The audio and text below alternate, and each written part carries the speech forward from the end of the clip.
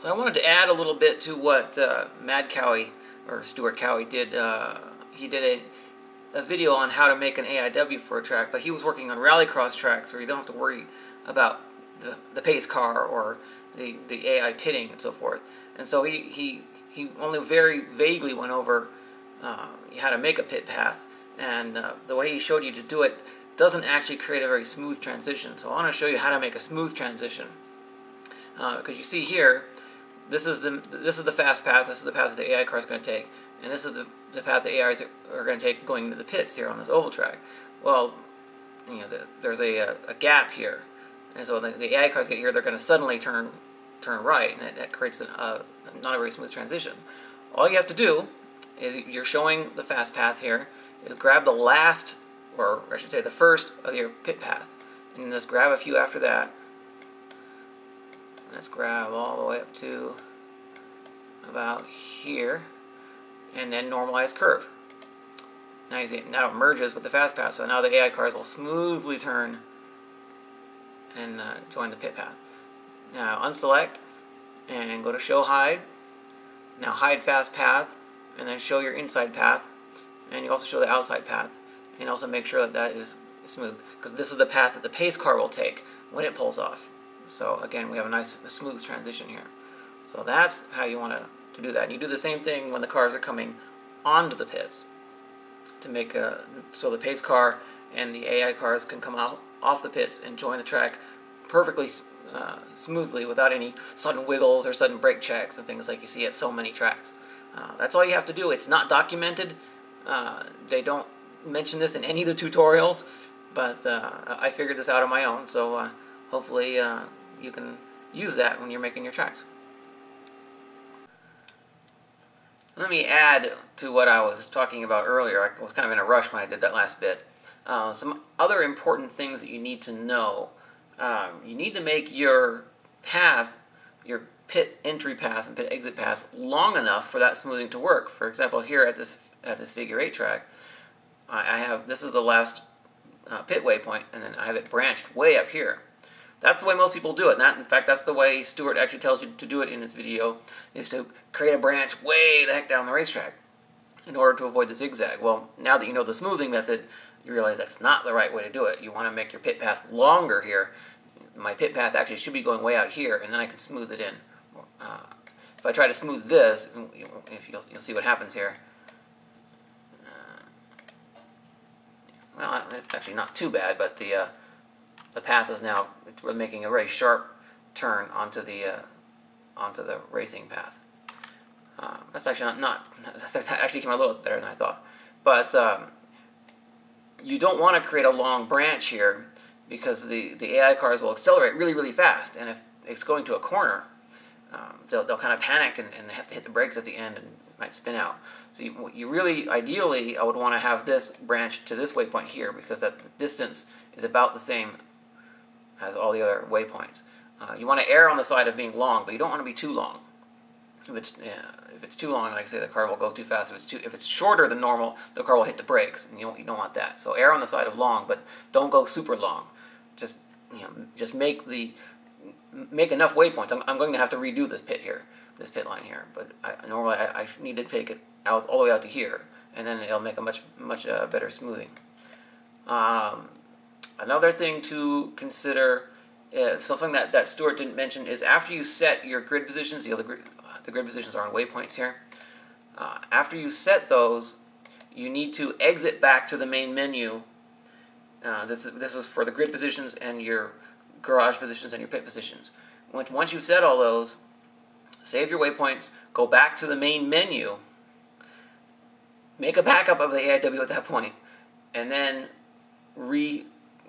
come back in and then save again. Because when you come back in, that's when these waypoints are going to be created. Very important thing that happens when you do that. The first pit position is where the pace car will park when the pace car comes in. This is very important because it's not something that you can easily edit. Once it's set, you're pretty much set. And there's a bug in rFactor wherein if the yellow flag comes out immediately after the green, the pace car is still pulling in. If the leader comes around to the point where the pace car should start moving, but the pace car hasn't finished coming in yet, the pace car will not come back out. And it's a fatal flaw. It happens even at ISI's Jonesville track. This is just an rFactor bug in general. So you want to make sure that your first pit position is early enough that the pace car will hit it before the leader can come around and trigger the pace car coming out again.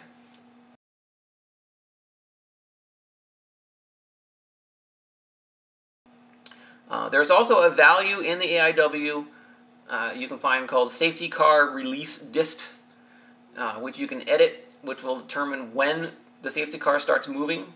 It's basically a range along the lap of how far along the leader is going to be before the pace car starts moving. So if your pace car is coming out too soon and you have to rush to catch it, then you can increase those numbers, make them a little closer to 1. And don't make them too close, or otherwise it won't work at all. And then the pace car will come out later. If on the other hand you have a pace car that's coming out too late, and you're having to hit the brakes or even wait for the pace car to pass you, then you can make a lower number there, so the pace car will come out sooner. That's another undocumented feature that I find very useful. Let's talk about paddocks. How to do paddocks. Now this track doesn't really have a paddock. I just have a pit lane, which you see here. The cars come around. This is going to be my pit lane. But you do see I have another path here, so I can tell you how to do this, assuming like it's a paddock. This here is actually my pace car path. I have the pace car parked over here, and I want the pace car to drive straight. But I don't want the pace car to use the pit path, otherwise I don't want the pace car to come way over here and drive all around again. I just want to come straight out. So I made this little path. It just ends right here. And I just made this a pit extension 1. And I just branched that to that waypoint. And this, of course, does not branch to anything. And that's very important. What you do is you just grab this last waypoint, and one of the options here is cap end of path segment. That means that this does not branch to anything. If you were to branch it to something, you would have the bug wherein, how many times you've seen where you're qualifying and you exit qualifying when you're done, and 3 or 4 laps are added to your total. So you want to make sure you don't do that. If this were a garage area, let's assume this were a garage area, you do the same thing, cap end of path segment. But when you would make the path to begin with, the only way to do it correctly, or to do it where it works right, is to set it as pit path 2, but then the AI cars won't use it. So what you have to do is, once you set it to pit path 2, and cap your end of path segment and so forth, you then need to go out into the text editor, into a text editor, load your AIW into Notepad, and replace all the WP underscore branch ID equals in paren 2 out paren with WP underscore branch ID equals in paren 1 out paren. Just do that by hand, and then your paddock will work correctly. You won't have any multiple lap issues and so forth, and your cars will drive out of your garage area onto the racetrack. You also want to make sure you don't have sharp turns. This is why I'm having to redo this pit path here. As you see, I didn't make this turn when I made this path very even. It's a really sharp turn here. And what happens is the AI cars, and most importantly the pace car, can't make this turn, end up hitting this truck. And so the pace car goes around and comes back out on the racetrack. So I'm going to have to redo that and make a much more rounded shape there. And what else? Oh yeah, okay. Make sure your slowdown spot. Let me drive over here and show you the slowdown spot. So you're coming into the pit. You want to mark one of these when you grab the waypoint just before your pit entry, the actual timing line, and mark special slowdown over here on the menu. That will make sure that the AI cars slow down to the pit speed limit and don't get a speeding penalty. And now, how do you determine where the green flag comes out? That it has to do with the teleport spot. In tracks where you hit the space bar to skip the pace lap, well, that point is the teleport spot. And you know how there's kind of guesswork involved with doing this. You have to figure out there's a 3, 2, 1 player control, another couple seconds, and then the green flag comes out. The AIW editor will actually give you an example at the 3, 2, 1 countdown here. So you just kind of have to kind of figure it out on your own. I'm going the wrong way around the racetrack here.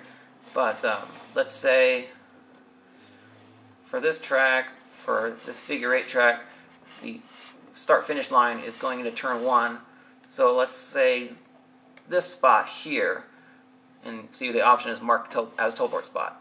I'm going to hit this, it'll move my car here. So here, 3, 2, 1, player control, and then green flag would be right about there. So that's probably a good point to have for that teleport spot. And then now another thing, you'll notice that I'm not driving my street stock anymore, I'm driving one of the default cars. That's very important. How many tracks have you been on where the fuel calculation is off? I've even seen people blame mods for that. It's not the mod's fault, it's the track's fault. You need to get the ZR or ZR and buy the Z-type or Z-type class package. Don't buy any other upgrades, just that upgrade. And then you need to come in and you go to unsupported test options, and one of the options here is simulate fuel usage. You have to use this car. Even if you're only making the mod for one particular car, you need to use this car to get your fuel calculation correct. Once you set it for this, using this car, fuel calculation will be correct no matter what mod you use to drive on the track. So very important. I've already done that so the number doesn't change. And you can also recalculate groove on save. That will make that dark racing groove around the racetrack based on your fast path, which I'm not doing for this track because I'm making both a dirt and a paved version, and I'm using the same AIW for both. I'm getting kind of lazy. I've made like 7 or 8 different layouts on this track. And you want to look at your corridors. When you're looking at corridors, see, I'm showing corridors. For example, if you want to make it okay for somebody to run out wide here, say you want someone to be able to clip this. Right now, the blue areas are areas that you're not allowed to drive on, and that's good for the AI cars. But you don't if you're getting cut track penalties. I was getting a cut track penalty on one of these layouts. Instead of corridors, you can show cut track. The yellow is the area you're allowed to drive on. Now, those lines up ahead, they're actually going underneath the road surface, so you kind of have to sometimes go under yourself to make sure that they are going out wide enough, which those are. But if I wanted to, say, make this a little wider so you can cut into the dirt a little bit. Whoops, I got the wrong one. Yeah. You can grab that and use the arrow keys and control to move them.